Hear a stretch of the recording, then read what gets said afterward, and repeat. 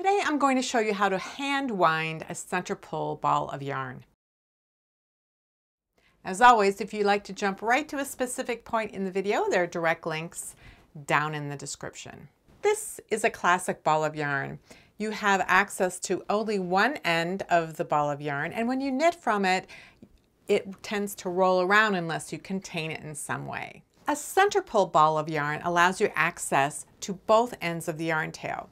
So they come in a lot of shapes and sizes. This is a commercially made skein of yarn that is a center pull. When you take the yarn label off, you have access to the outside tail, and when you knit from it, it tends to roll the skein around.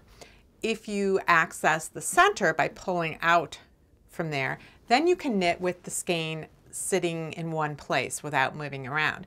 The problem is sometimes getting at that center strand of yarn is a problem. You may get lucky and get the tail right away, but often you end up pulling half of the ball of yarn out with the yarn tail. Not all yarns you purchase come in center pull balls. Sometimes they come in hanks and they need to be wound into a ball ahead of time. Many people will wind their hanks using a mechanical ball winder. The center pull ball a mechanical ball winder creates looks something like this. It's more flat on the top and bottom, and we would call this a cake. You still have access to the center tail as well as the outside tail, and it will lie in place regardless of which tail you use. You can wind by hand and create a center pull cake just like the ones that you create with a mechanical ball winder. Now the mechanical ball winder winds the yarn around a core, so when we wind by hand we will also want a core. You have a couple of options for your core. There's an inexpensive Scandinavian tool that you can buy or you can make called a nostepinne, that translates literally to nest stick.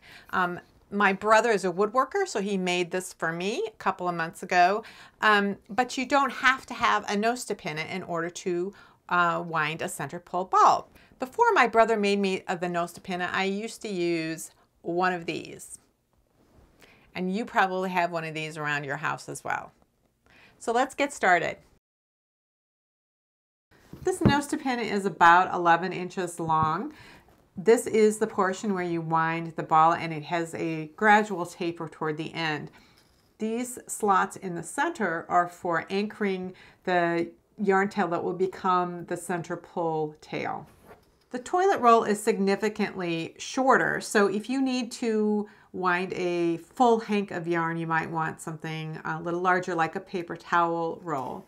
But at the end, you will cut a slit, and this will be what you anchor the yarn tail in rather than having those slots. So for the nostepinne to get started, you would wind, I just usually wind the yarn around a couple of 3 times around here, and then I bring the yarn to the center and I wrap it in parallel wraps for a couple of inches. It doesn't have to be a long time. And at this point, this is when you start doing the wrap. You want to wrap diagonally across these strands, and then you gradually rotate the nostepinne toward you like this. So you're creating these semi-parallel strands of yarn as you wind. For the toilet roll or the paper towel roll, you'll anchor the yarn in the slot like that, and then you'll do the same thing where you wrap for an inch or two around the tube, turn it at an angle, and then you can just rotate it as you wind. You want to keep the yarn relaxed as you wind it. You don't want to pull tightly on the yarn because as you knit from the yarn, you want it to be in its natural relaxed state. If the yarn has been wound tightly, then it will be tight when you knit it, and then as it gradually relaxes, your knitting stitches will shrink, and so will your actual knitting.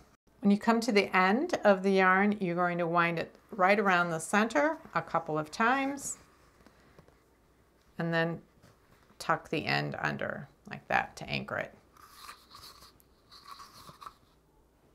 pull that out, pull it off, and then you have a center pull ball. Now you can wind a center pull ball of yarn without winding around a core. You can just start by going around your fingers, but there are a few advantages that winding around a core provides. One is that you're less likely to lose the tail after you've wound the ball because the tail has to be anchored either around the groove in the nostepinne or the slot in the toilet roll. The other advantage is that for a little while after you take it off of the core, you have some space inside of the ball that you can put the yarn label or information about the yarn on a card or something and then stick it down in the center.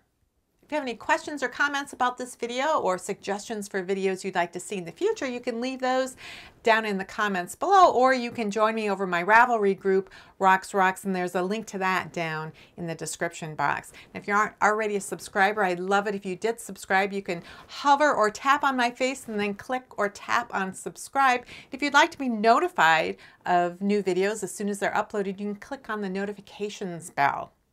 Thanks for watching. I'll see you next week.